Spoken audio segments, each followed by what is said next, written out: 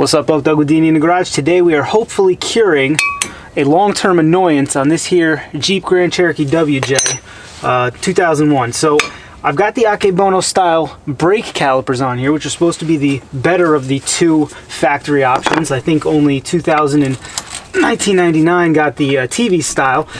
And they're not supposed to warp rotors, but this one does. This Jeep warps rotors like crazy. You see how good these pads are?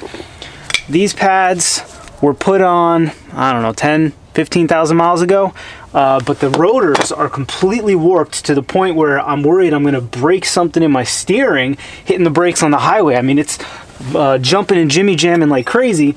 So these rotors are coming off, and we did something. We bought some real funky looking rotors. Now what we got here are some Raybestos, which is a good name. They are not really slotted rotors. They're just labeled as HD rotors. Look at these bad boys. How freaking weird these look. They got these crazy waves in them. Now, the assertion made by Raybestos and others is that this will help dissipate the heat without the noise of full drilled and slotted rotors. More importantly, they were the cheapest option I could find for an HD rotor for this Jeep. I trust the name Raybestos. These things are goofy. Now, a lot of you, I put a picture of these on Instagram to see what people thought about them, and the general consensus was, that looks pretty dumb, man. I don't think it's gonna work. A lot of people said, you're gonna get junk in here when you're wheeling. Well, I don't wheel this Jeep, so that's not a problem. But they contended that these little wavy lines here that are very 1990s in my opinion are really only going to serve to collect crud and be counterproductive. Well, we will find out. The reason that this thing warps rotors so bad, it's not really the Jeep or the caliper's fault. My commute involves going over a mountain every day, and I think they just get real hot, and then when it's raining or something, they get real hot and you drive through a puddle and whoosh, I mean, you know how that goes. That's not a mystery to anybody, right? So I'm hoping maybe these HD rotors will help dissipate the heat a little bit, and I will not have an issue like that going forward.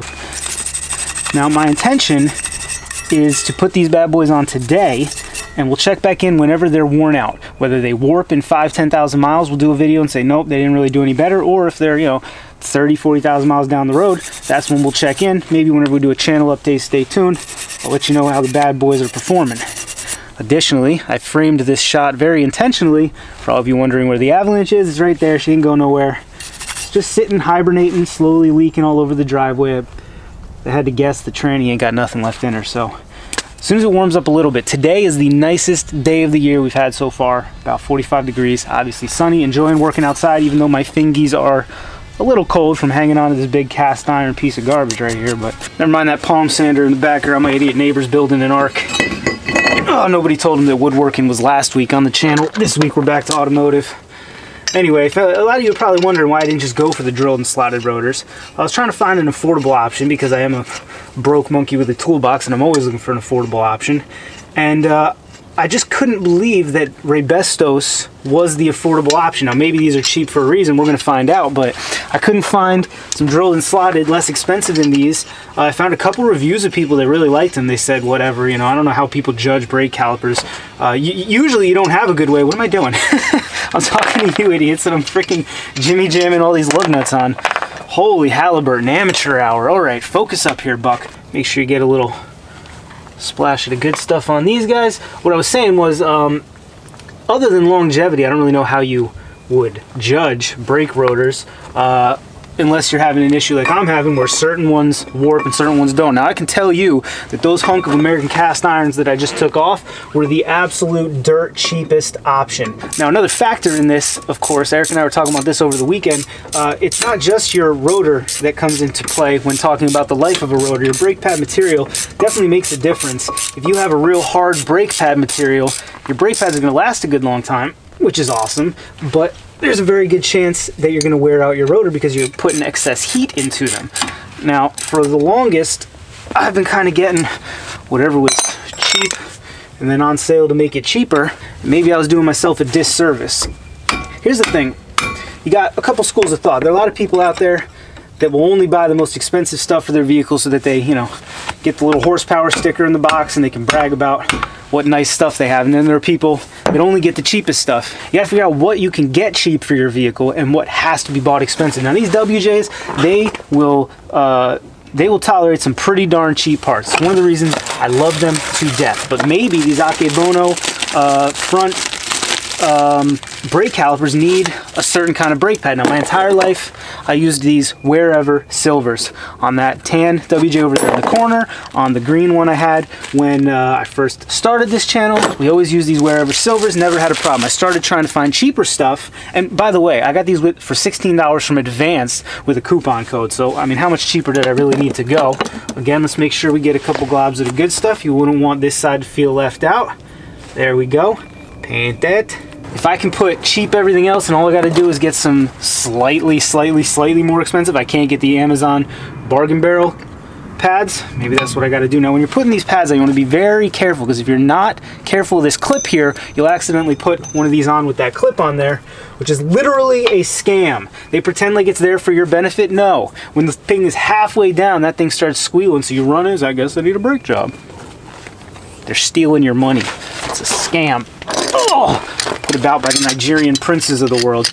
Now, you may be wondering why I'm not reusing these brake pads. First of all, the conversation we just had, they're too hard, I think. I think they warp these rotors for this Jeep. Additionally, you wouldn't believe how violent the shaking was. I wouldn't be surprised if there's not some micro cracks in here. All I need is these bad boys to bust apart. I already said my Wherever Silvers were all of $16. I'll spend $16 for the peace of mind when I'm driving the junior monkey with a toolbox to daycare. Get the peace of mind to know that when I go to hit the stop pedal is going to stop me. So there you have it, friends, the Raybestos HD rotor on a 2001 Jeep Grand Cherokee WJ Ruby with the groovy 1990s Saved by the Bell wavy lines that allegedly do something.